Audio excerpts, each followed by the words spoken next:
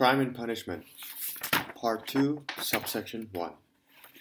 He lay like that for a very long time. Occasionally, he seemed to wake up and in those moments noticed that night had come long ago, yet it did not occur to him to get up. Finally, he noticed light, as if it were already daytime. He was lying on the back of the sofa, on his back on the sofa, still stupefied from his recent oblivion. Terrible, desperate screams came to him sharply from the street, which, by the way, he heard under his window every night between 2 and 3 o'clock. They were what wakened him now. Ah, so the drunks are coming out of the taverns, he thought. It's past 2. And suddenly he jumped as if someone had torn him from the sofa. What? Past 2 already? He sat down on the sofa and remembered everything. Suddenly, in an instant, he remembered everything. At first, he thought he would lose his mind. A terrible chill seized him, but the chill was also caused by a fever that had begun long ago in his sleep. Now, however, he was suddenly stricken with such shivering that his teeth almost flew out and everything in him came loose. He opened the door and began to listen. The whole house was fast asleep. He looked with amazement at himself and everything in the room around him, unable to understand how, when he came back yesterday, he could forget to put the door on the hook and throw himself on the sofa, not only without undressing, but even still wearing his hat. It had rolled off and was lying right there on the floor near his pillow. If anyone had come in, what would he have thought? That I'm drunk? But he dashed to the window. There was light enough, and he hurriedly began looking himself all over, from head to foot, all his clothes. Were there any traces? But that was no way to do it. Chilled and shivering, he began taking everything off and examining it all again more thoroughly. He turned everything over and over to the last thread and scrap, and not trusting himself, repeated the examination 3 times. But there seemed to be nothing, no traces, except in one place, where the cuff of his trousers was frayed and hung like a fringe. There were thick traces of caked blood on this fringe. He seized a big clasp knife and cut the fringe off. There seemed to be nothing else. Suddenly he remembered that the purse and the things he had taken from the old woman's trunk were still in his pockets. Until now he had not even thought of taking them out and hiding them. He had not even remembered about them while he was examining his clothes. What was wrong with him? He rushed at once, took them out and threw them on the table. Having taken everything out and even reversed the pockets to make sure nothing was left, he carried the whole pile into a corner. There, in the very corner, low down, the wallpaper was coming away and was torn in one place. He at once began stuffing everything into this hole behind the paper. It all fits, everything out of sight, and the purse too, he thought joyfully, everything straightening up, and staring dumbly at the hole in the corner, which bulged more than ever. Suddenly he shook all over with horror.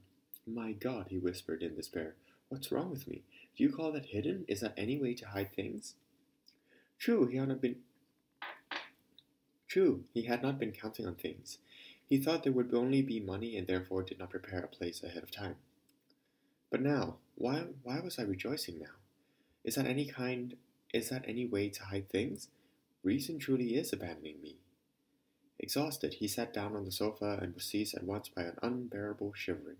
Mechanically, he pulled at his former student's greatcoat, warm but now almost in rags, which was lying next to him on a chair, covered himself with it, and once more sleep and delirium took hold of him. He sank into oblivion. Not more than 5 minutes later he jumped up again, and immediately, in a frenzy, rushed again to his clothes. How could I have fallen asleep again when nothing has been done? That's it, the loop under the armhole. I haven't removed it yet. I forgot. Such a thing, such evidence, and I forgot. He pulled the loop off and quickly began tearing it into pieces, stuffing them under the pillow among his linen. Pieces of torn cloth will never arouse suspicion. No, probably not, he repeated, standing in the middle of the room, and with painfully strained attention he began looking around again, on the floor and everywhere, to see if he had forgotten anything else. The conviction that everything, even memory, even simple reasoning power, was abandoning him, began to torment him unbearably. What can it be starting already? Can the reckoning come on soon? Come so soon? See, there it is. Indeed, the shreds of fringe he had cut off his trousers were simply lying on the floor, in the middle of the room, for the first comer to see. What can be wrong with me? He cried out again, like a lost man. Here, a strange thought came into his head. Perhaps all his clothes were covered with blood. Perhaps there were stains all over them, and he simply did not notice them, because his reason was failing, going to pieces, his mind darkening. Suddenly he remembered that there was also blood on the purse. Bah! So then there must be blood inside the pocket as well, because the purse was still wet when I put it in my pocket. He instantly turned the pocket out, and sure enough, there were traces, stains on the lining. So reason hasn't deserted me altogether, so there's still some understanding and memory left, since I suddenly remembered and figured it out myself, he thought triumphantly, taking a deep and joyful breath. It was just feverish weakness, a momentary delirium, and he tore the whole lining out of the left pocket of his trousers. At that moment a ray of sunlight fell on his left boot, where his sock peeped out of the boot. Marks seemed to have appeared. He kicked the boot off. Marks, indeed! The whole toe of the sock is soaked with blood. So he must have carelessly stepped into that pool. But what to do with it now? Where am I to put the sock, the fringe, the pocket? He raked it all up with his hand and stood in the middle of the room. Into the stove? But they'll start rummaging in the stove first of all. Burn them? But what with? I don't even have any matches. No, better go out somewhere and throw it all away. Yes, better throw it all away, he kept repeating, sitting down again on the sofa. And right now, this minute, without delay. But instead, his head lay back on the pillow again. The unbearable chill turned him to ice. Again he pulled the greatcoat over him.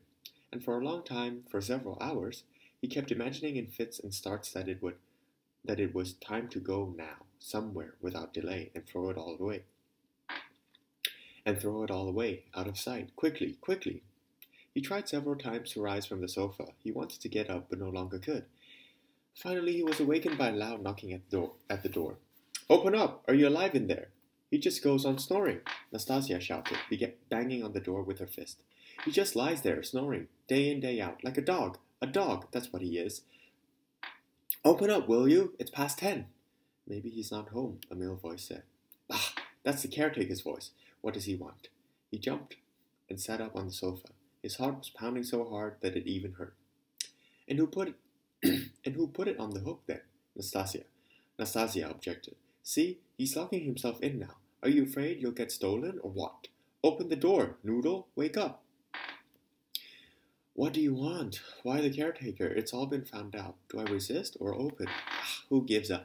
He bent forward, reached out, and lifted the hook. His whole room was a size that made it possible to lift the hook without getting out of bed. True enough, the caretaker and Nastasia were standing there. Nastasia looked him over somehow strangely. He gave the caretaker a defiant and desperate look. The latter handed him a grey paper, folded in two and sealed with bottle wax. A summon from the station, he pronounced, giving him the paper. What station? The police, I mean. They're calling you into the station. What other station?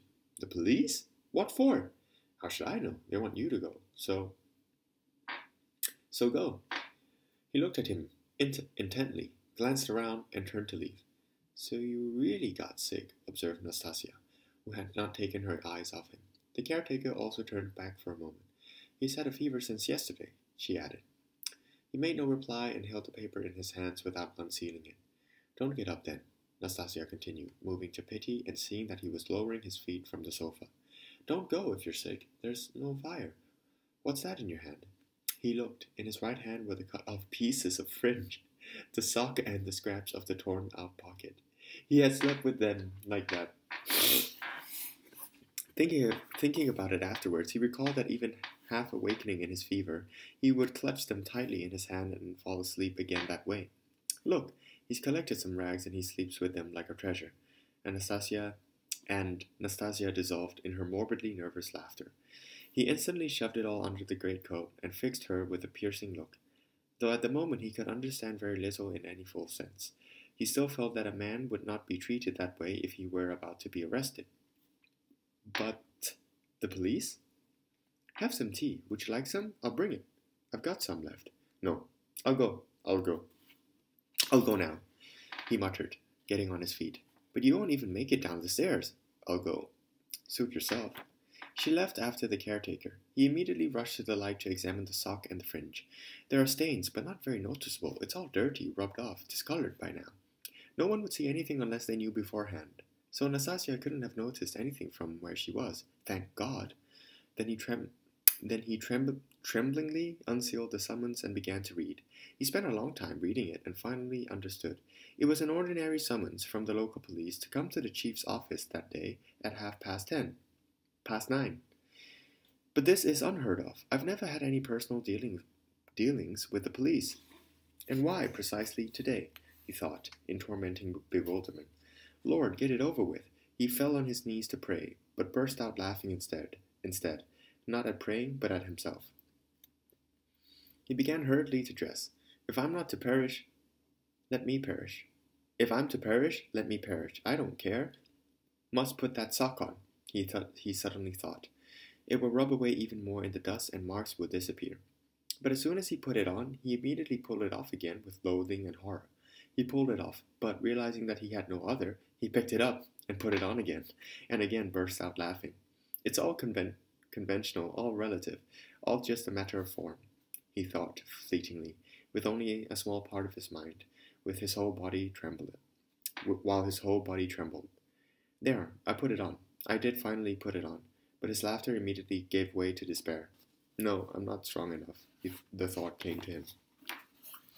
His legs were trembling. From fear, he muttered to himself. His head was spinning and throbbing from high fever. It's a ruse. They want to lure me there by a ruse and suddenly throw me off with everything, he continued to himself, walking out to the stairs. The worst of it is that I'm almost delirious. I might blurt out some foolishness.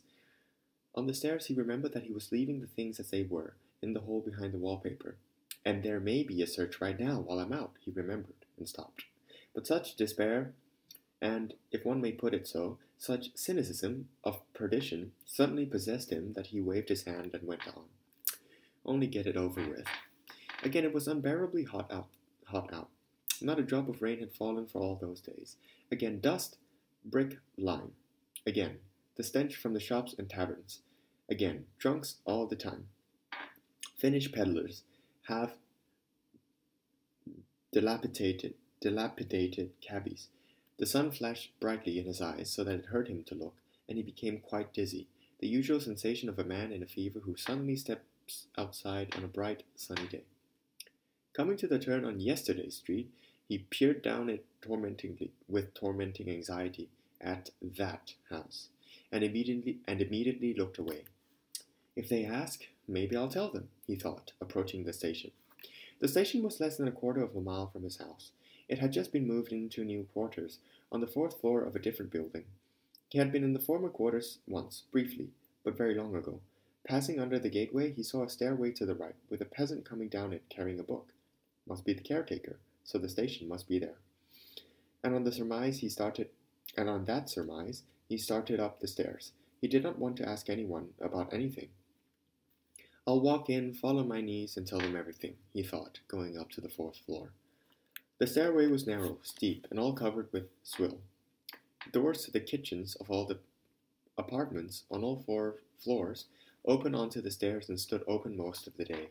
This made it terribly stifling, stifling. Upon and down the stairs went caretakers with books under their arms, messengers, and various people of both sexes, visitors. The door of the office itself was also wide open. He went in and stopped in the anteroom.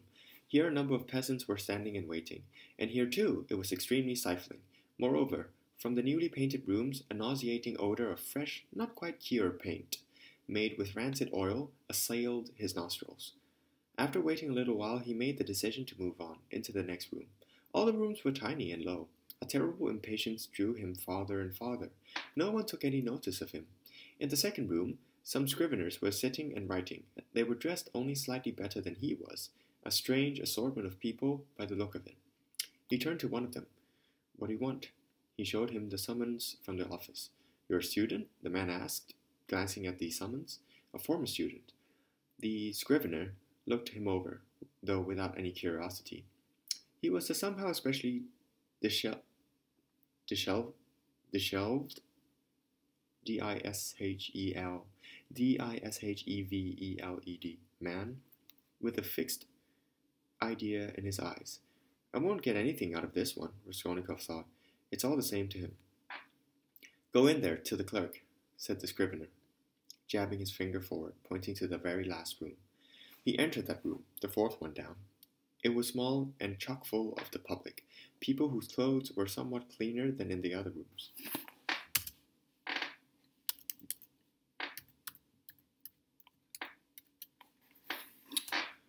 Among the visitors were two ladies. One of them was in mourning, humbly dressed, and sat across the table from the clerk, writing something to his dictation. The other, an extremely plump and conspicuous woman, with reddish-purple blotches, all too magnificently dressed, and with a brooch the size of a saucer on her bosom, stood to the one side waiting for something. Raskolnikov handed his summons to the clerk. He gave it a passing glance, said, "Wait," and continued to occupy himself with the mourning lady. He breathed more freely. Must be going for something else. Gradually, he began to take heart. With all his might, he exhorted himself to take heart and pull himself together. Some foolishness, some most trifling indiscretion, and I give myself away completely. Too bad it's so airless here, he added, stifling. My head is spinning even more. My mind, too. He felt a terrible disorder within himself. He was afraid of losing his control. He tried to hang on to something, to think at least of something, some completely unrelated thing, but could not manage to do it. The clerk, however, interested him greatly. He kept hoping to read something in his face, to pry into him.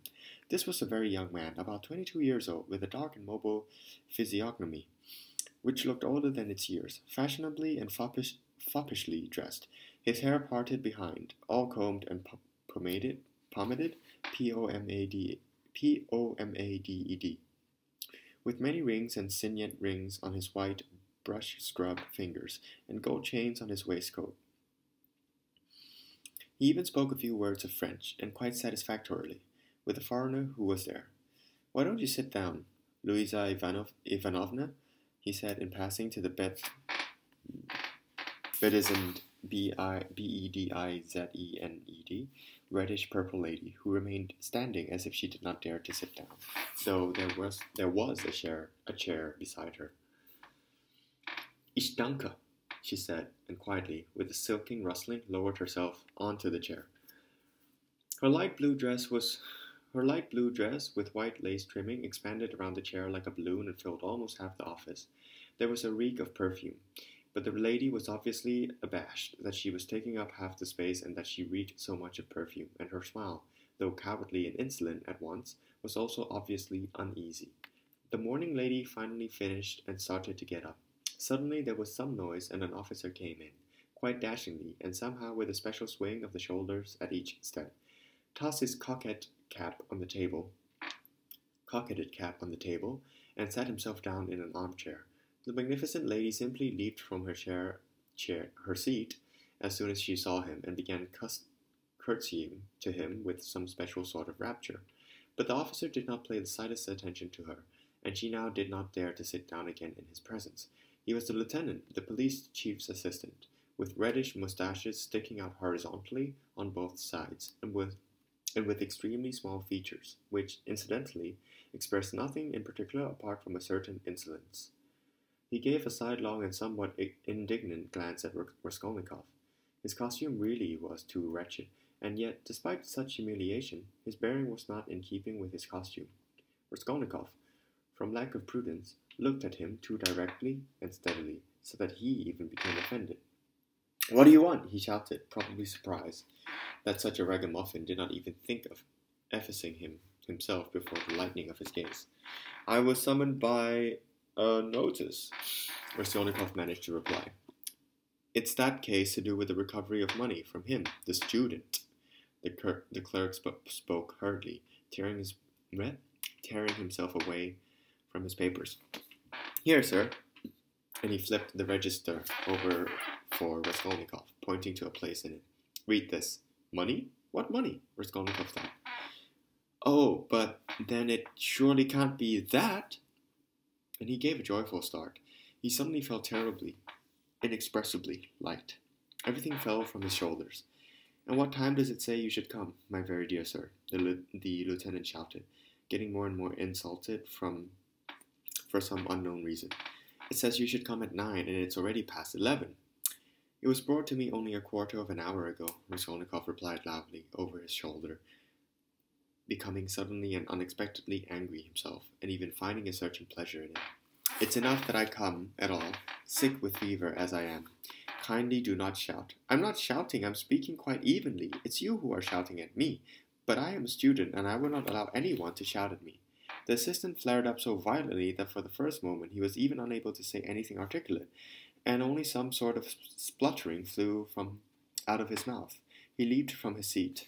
Kindly be still. You are in an official place. No rudeness, sir. But you, too, are in an official place, Raskolnikov cried, and you are not only shouting but also smoking a cigarette, and thereby being disrespectful towards all of us. Having said this, Raskolnikov felt inexpressible delight. The clerk was looking at him with a smile. The fiery lieutenant was visibly taken aback. That is none of your business, sir, he finally yelled in a somehow unnaturally loud voice. You will kindly give the response that is demanded of you. Show him, Alexander Grigorovich. There are complaints against you. You owe money. Just look at this bright young falcon. But Raskolnikov was no longer listening, and greedily took hold of the paper, hastening to find the answer. He read it over once, then twice, and did not understand. What is this? He asked the clerk. Is it a request for the recovery of money owed by you on a promissory note? You must either pay it, including all expenses, fines, and so forth, or give a written response stating when you will be able to pay, and at the same time sign an obligation not to leave the capital before payment is made, and not to sell or conceal your property. And the creditor is free to sell your property, and to take action against you in accordance with the law. But I don't owe anyone anything. That is not our business. Our office has received for recovery a promissory note in the amount of 115 rubles, overdue and legally protested, which you gave to the widow of the collegiate assessor Zarnitsyn 9 months ago, and which was given by her in payment to the court councillor Chebarov, for which reason we have invited you here to respond. But she's my landlady. So what if she's your landlady? The clerk looked at him with a condescending smile of regret, and at the same time of a certain triumph, as at a novice who has just come under fire for the first time. Well, he seemed to be saying, how do you feel? But what did he care? What did he care about a promissory note and its recovery? Was it worth the last anxiety now, even the least attention? He stood, read, listened, replied, even asked questions himself, but all mechanically. The triumph of self-preservation, the rescue from overwhelming danger, that was what filled his entire being at the moment, with no foresight, no analysis, no future riddling and unriddling, no doubts or questions. It was a moment of complete, spontaneous, purely animal joy. But at the same moment, something like thunder and lightning broke out in the office. The lieutenant, still all shaken by disrespect, all aflame, and apparently wishing to shore up his wounded pride, fell with all his thunderbolts upon the unfortunate, magnificent lady, who, ever since he walked in, had been looking at him with the most stupid smile. And you, so-and-so, he suddenly shouted at the top of his lungs. The mourning lady had already gone out. What went on at your place last night, eh? More of your disgrace and debauchery for the whole street to hear? More fighting and drinking? Are you longing for the penitentiary? Didn't I tell you, didn't I warn you 10 times that you wouldn't get away with the 11th? And you do it again and again, and so you. The paper simply dropped from Raskolnikov's hands, and he gazed wildly at the magnificent lady who had just been given such an unceremonious trimming. However, he quickly realized that it was all about and even began to enjoy the whole story very much. He quickly realized what it was all about, and even began to enjoy the whole story very much. He listened with pleasure, so much so that he even wanted to laugh. Laugh! Laugh! All his nerves were twitching. Ilya Petrovich, the clerk began solicitously, but stopped and bided his time, because the boiling lieutenant could be held back only by main force. He knew it from his own experience. As for the magnificent lady, at the first thunder and lightning set her. As for the magnificent lady, at first the thunder and lightning set her all a tremble. But strangely, the stronger and more numerous the curses, the more amiable she looked, and the more charming was the smile she turned on the terrible lieutenant. She kept shifting her feet and curtsying all the time, waiting impatiently until she got the chance to put a word in, and she finally did get it. I did not have any noise and fighting, Mr. Captain. She suddenly started to patter, like peas spilling in a pan, in brisk Russian, but with a strong German accent. And it was not any scandal, but he came drunken, and I will tell it all, Mr. Captain, and it's not my fault. Mine is a noble house, Mr. Captain, and a noble behavior, Mr. Captain, and I always didn't want any scandal. But he is coming completely drunken, and then again is asking for 3 more bottles, and he raised one of his foot and begins to play the fortepian with his foot, and this is not nice at all in a noble house, and he once broke the fortepian, and he had no manners at all, and I tell him so, and he took the bottle and began to push everyone from behind with the bottle.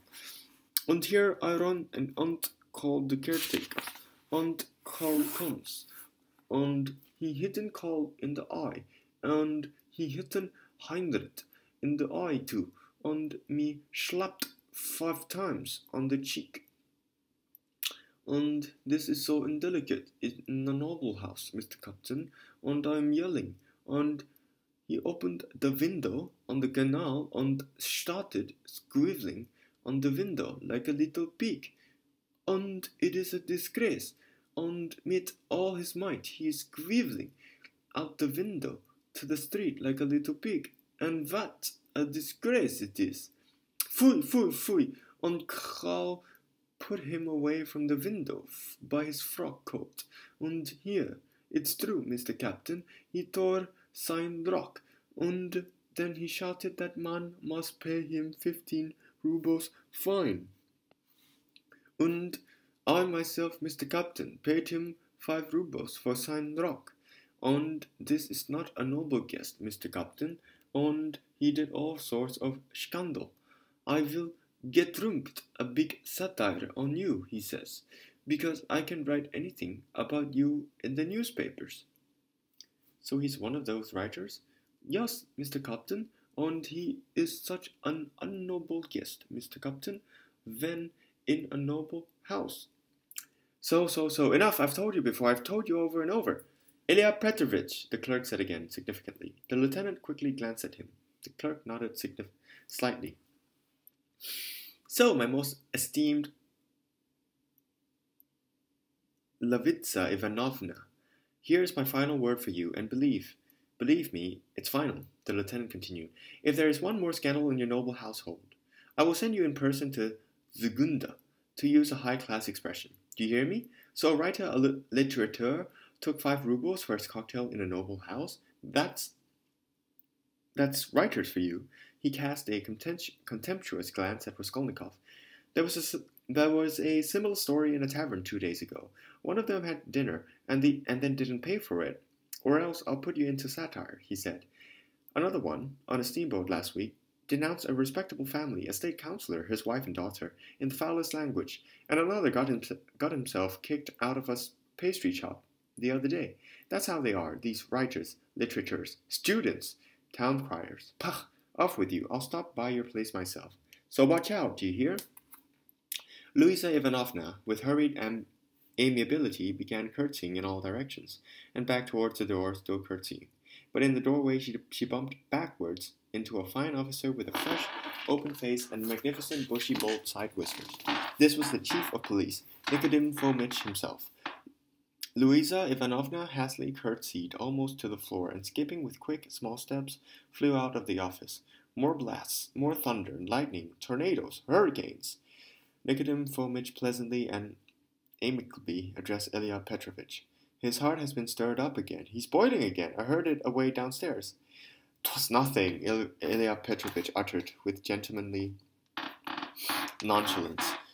Not even nothing, but somehow 'twas nothing. Going to another table with some papers and jerking his shoulders spectacularly with each step. A step here, a shoulder there. Look, sir, if you please, Mr. Writer here, or student, rather, a former one, that is, owes money and doesn't pay it, has given out all sorts of promissory notes, won't vacate his apartment. There are constant complaints about him, and he's good as to start an altercation with me for smoking a cigarette in his presence. He's scoundrelly enough himself, and look at him, if you please, sir. Here, he is in all his attractiveness.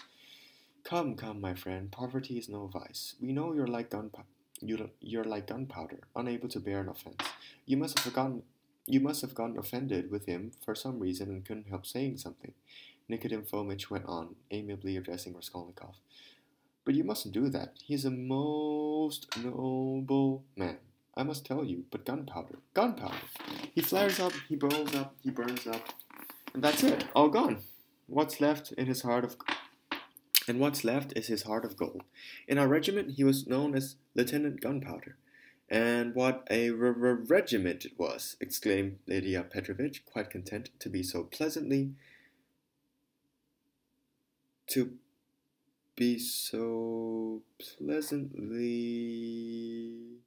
tickled, but still sulking. Raskolnikov suddenly wanted to say something extraordinarily pleasant to them all.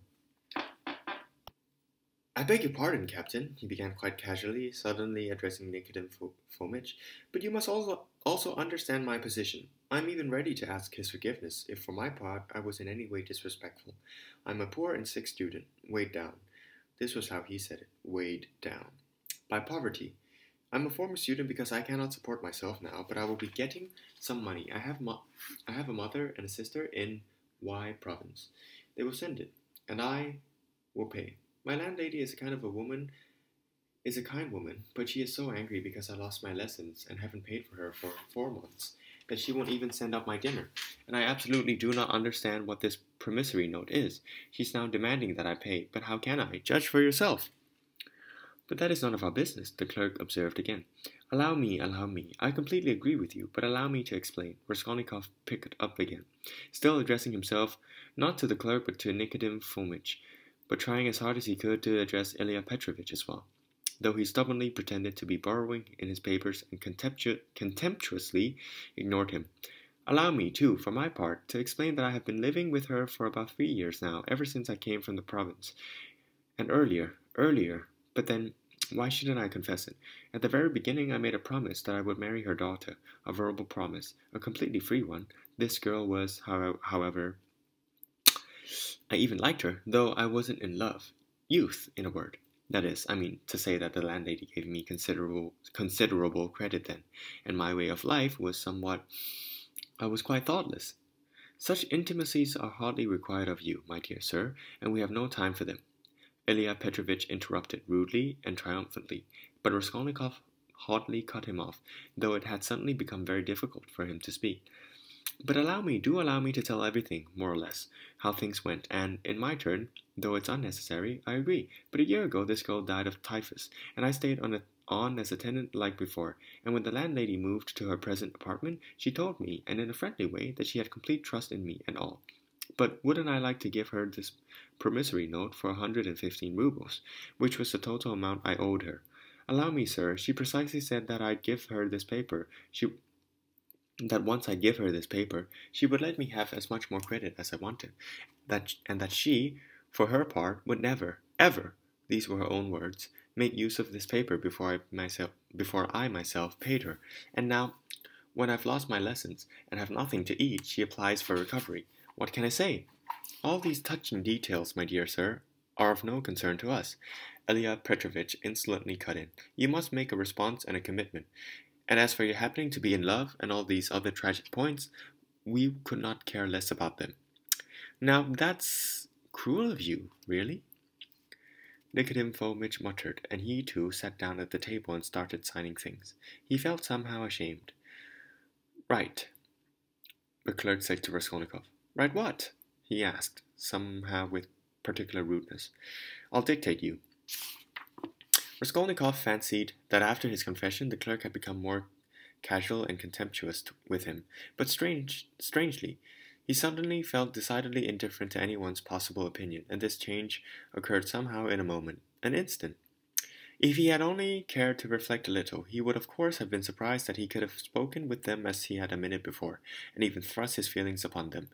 And where had these feelings come from? On the contrary, if the room were now suddenly filled not with policemen, but with his foremost friends, even then, he thought, he would be unable to find a single human word for them, so empty had his heart suddenly become. A dark sensation of tormenting, infinite solitude and estrangement suddenly rose to consciousness in his soul. It was not these abjects. It was not the abjectness of his heart's outpourings before Ilya Petrovitch, nor the abjectness of the lieutenant's triumph over him, that suddenly so overturned his heart. Oh, what did he care about his own meanness, about all these vanities, lieutenants, German woman, proceedings, office, and so on and so forth? Even if he had been sentenced to be burned at that moment, he would not have stirred, and would probably not have listened very attentively to the sentence. What was taking place in him was totally unfamiliar, new, sudden, never before experienced.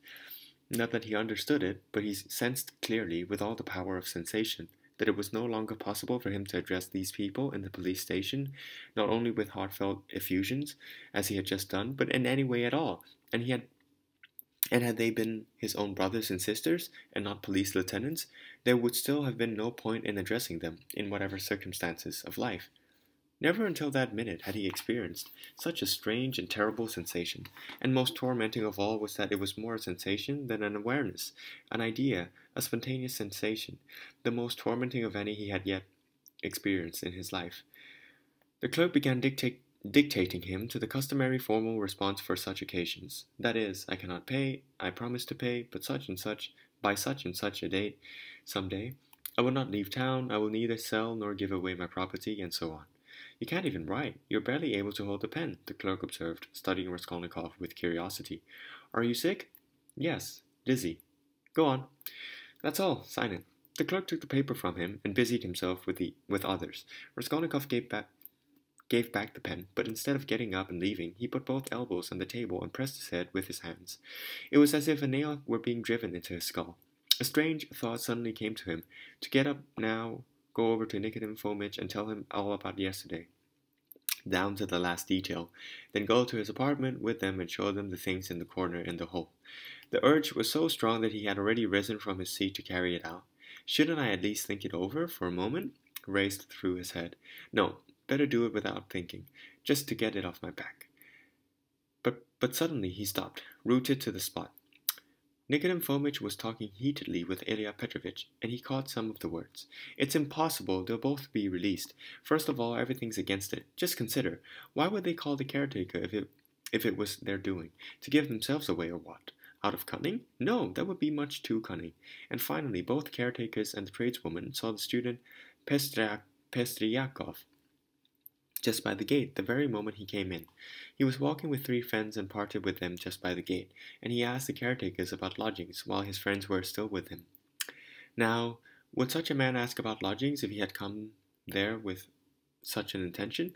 As for Koch, he spent half an hour with the silversmith downstairs before he went to the old woman's and left him to go upstairs at exactly 7:45. Think now. But, excuse me, how did they end up with this contradiction? They assure us that they knocked and the door was locked. But when they came back with the caretaker 3 minutes later, it turned out that the door was not locked. That's just it. The murderer must have been there inside and put the door on the hook, and he would have certainly have been caught there if Koch hadn't been fool enough to go for the caretaker himself. And it was precisely during that interval that he managed to get down the stairs and somehow slip past them. Koch keeps crossing himself with both hands. If I'd stayed there, he says, he would have jumped out and killed me with an axe. He wants to have a Russian molybden served. And no one even saw the murderer? But how could they, really? That house is like Noah's Ark, observed the clerk, who was listening in from where he sat. The case is clear, quite clear, Nikodym Fomitch repeated hotly. No, the case is very unclear, Ilya Petrovich clinched. Raskolnikov picked up his hat and made for the door, but he did not reach it. When he came to his senses, he saw that he was sitting in a chair, that some man was supporting him from the right, that another man was standing on his left, holding a yellow glass filled with yellow water, and that Nikodym Fomitch was standing in front of him, looking at him intently. He got up from the chair. What, are you ill? Nikodym Fomitch asked rather curtly. He could hardly hold the pen to sign his name, the clerk observed, sitting down in his place and going back to his papers. And how long have you been ill? Ilya Petrovich called out from where he sat, also sorting through his papers. He, too, had, of course, looked at the sick man when he fainted, but stepped away at once when he came to. Since yesterday, Raskolnikov muttered in reply. And did you go out yesterday? Yes, though I was ill. At what time? After 7 in the evening. And where, may I ask? Down the street. Plain and simple. Raskolnikov answered curtly, abruptly. He was white as a sheet and refused to lower his dark, feverish eyes before the gaze of Ilya Petrovich. He could barely stand on his feet, and you... Nikodym Fomitch began. Not at all, Ilya Petrovich pronounced, somehow specially. Nikodym Fomitch was about to add something, but having glanced at the clerk, who was also looking very intently at him, he fell silent. Everyone suddenly fell silent. It was strange. Very well, sir, Ilya Petrovich concluded. We are not keeping you. Raskolnikov walked out. After his exit, an animated conversation began, which he could still hear, the questioning voice of Nikodym Fomitch rising above the others. In the street, he recovered completely. A search, an immediate search, he repeated to himself, hurrying to get home. The villains, they suspect me. His former fear again came over him entirely, from head to foot.